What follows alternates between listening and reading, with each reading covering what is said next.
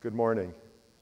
I'm Baehrecke from UMass Medical School, and today I want to tell you about a little project that we've been involved in. One of the goals of Keystone Symposia has been to reach a wider audience, a more global audience.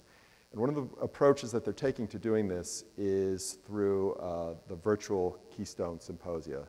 Nearly a year ago, my esteemed colleagues and I sat down to have a discussion about interesting topics in our field, including some history, controversies, where the field is going, what we're excited about. And so what we're going to do right now is show an edited version of that film. And it's about 20 minutes, a little bit less than 20 minutes.